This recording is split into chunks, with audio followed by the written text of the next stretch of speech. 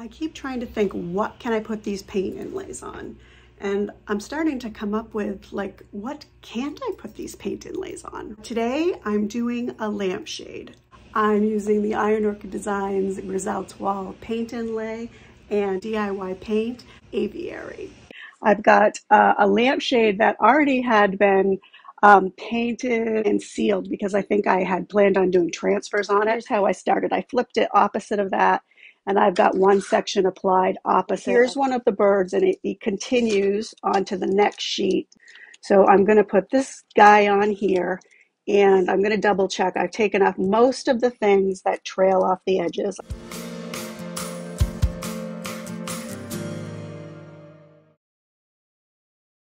I'm just going to put it down as far as that will go into my wet paint.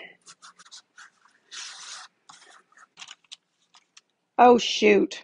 I did not think this through. All right, look what I did. Working too fast. Indeed, I should have put the top on first. Let's see if I can. Nope. All right. It's already starting to release. See how quickly the DIY paint works? So I'm going to cut off this right here. I'll use it somewhere else. I'll make it work. This is called improvising when you make dumb mistakes. Saving that right here with a little bit of overlap.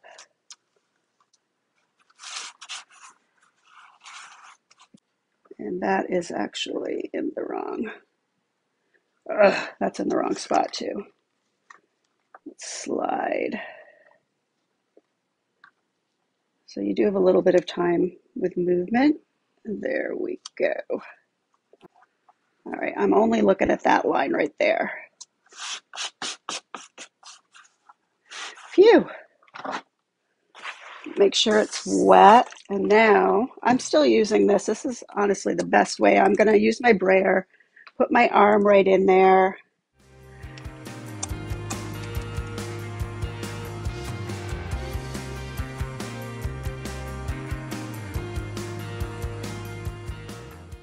This is the pigment.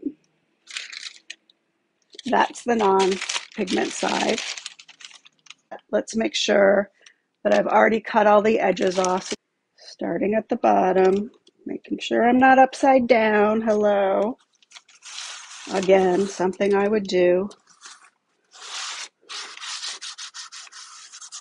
Laying that right into the wet paint. All right, I'm going to dampen that.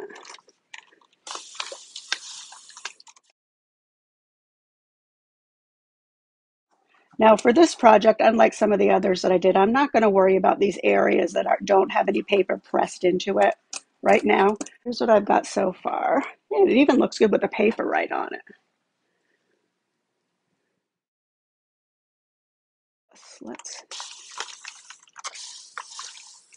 You want to redampen your carrier sheet here. I want to make sure to get all of it. And this is going to loosen up the fibers so that we can pull this back off the lampshade. It should come up easily. If it's not, it's usually because you've not gotten your paper wet enough to pull back. Now, I know already that it is going to be very textured and leave spots where it went in heavily and some where it didn't go in at all. And I think it would be less like that if you didn't use a textured lampshade, but mine is textured. All right, let's see. Ooh, ooh, ooh.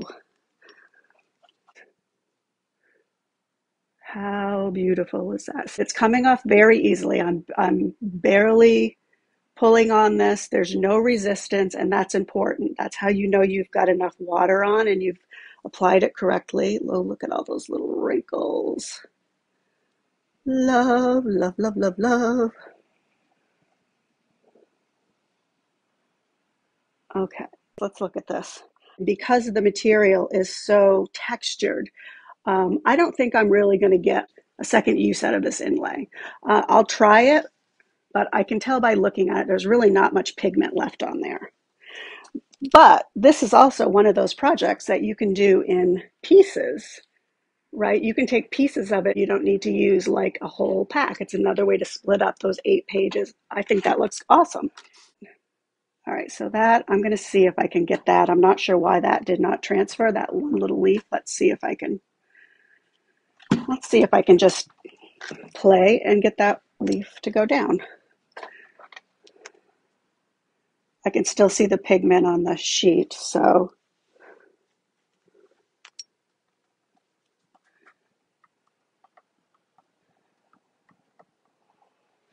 maybe I missed the paint there.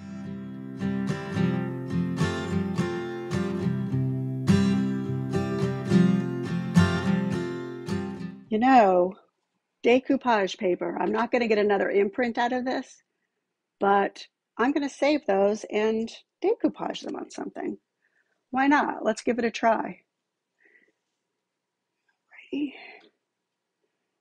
And one last little, let's see if we got that to transfer.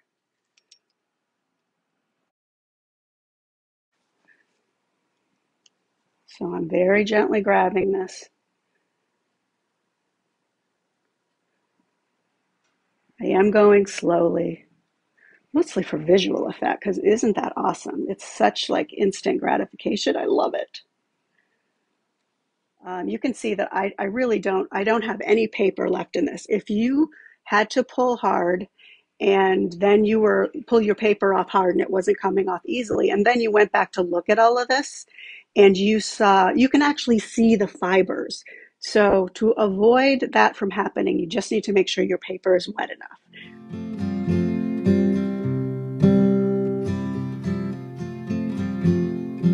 It's pretty runny, obviously, because it's water and top coat, so it's definitely runnier than usual. But the point of doing this part is that I'm trying to encapsulate the pigments in the paint inlay so that I can brush on a sealer without smudging the pigments. Now, if you are somebody who sprays all the time, this step, instead of what I just did, could be using your spray sealer and spraying it and calling it a day.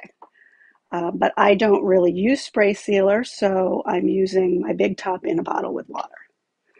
I think if you guys understand the concept behind this and how the pigments and everything works, you're going to jump in and you're going to want to play with these because there are so many things you can do.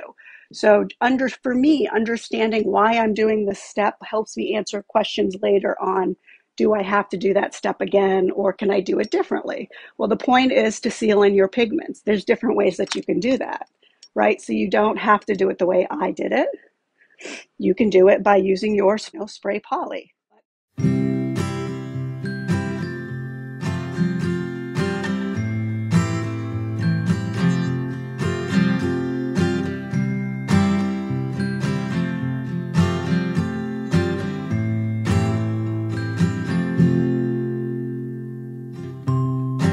I had no home to rely on, driving around in a passenger van, dreaming of when I'd ever begin to start my life. That's when I moved to the city to be on the stage, but the curtain had closed. You walked in the room, and that's when I knew that I was home, and my life will begin. Didn't believe it was true till I met somebody.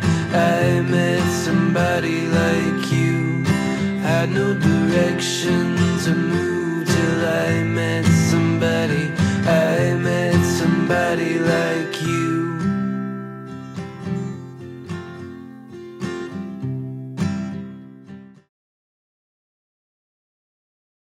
One of my favorite parts of all of this is teaching how to use the products so that you can troubleshoot and be successful. And what I want to show you is what it looks like when you have your inlay taken up off of an area next to an area that had no inlay on it.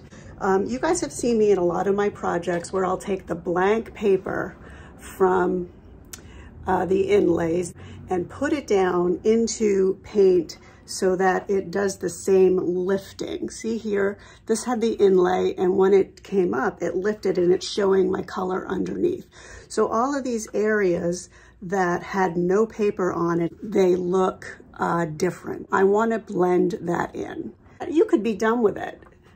I just want to illustrate why I usually do that. So I've got a few options. Obviously, I can leave it, or what I can do is go in with some of the crinoline, which is my base coat, pounce it a little bit so that I get this look all over this. That'll help blend it, okay? Or I can take a glaze if I want to glaze the whole thing. This has already been sealed at this point. I could glaze it, it would help blend that in. Or I can go in with this green paint and just try to cover up a little bit of that white. That last one is what I decided to do. I'm afraid it's gonna look more spotty when the light bulb is on. And so that's why I'm going in to change it.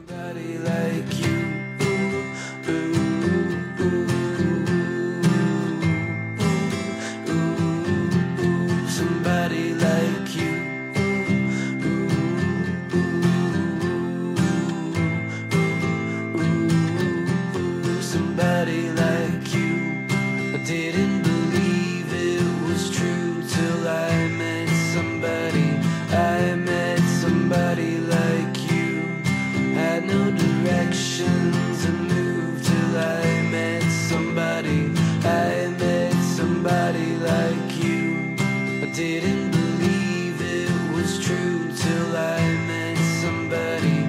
I met somebody like you. Had no direction to move till I met somebody. I met somebody like you.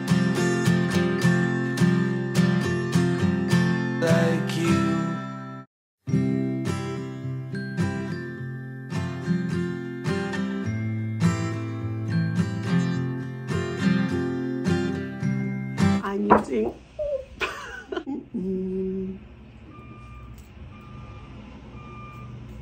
Yep. This is what happens when I try to talk.